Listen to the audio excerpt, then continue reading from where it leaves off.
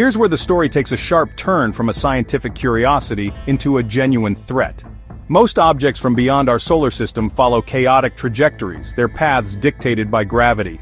But 3I Atlas demonstrated something entirely different. Its path allowed it to drift past several planets in ways that maximized gravitational efficiency, a maneuver that reminded JPL engineers of complex gravity assist routes they designed for probes like Voyager. When celestial mechanics experts like Jacques Laskar from the Paris Observatory ran the orbital simulations backward, they discovered something statistically impossible without intelligent intervention. The path of 3I Atlas required navigating through dense meteoroid streams and planetary collision zones with a mathematical elegance that was simply breathtaking.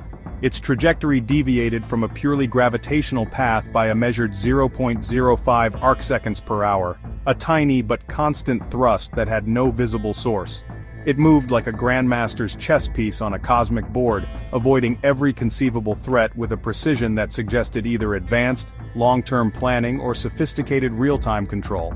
This wasn't a random space rock wandering through the cosmos, it was, as some scientists began to describe it, exhibiting piloted behavior.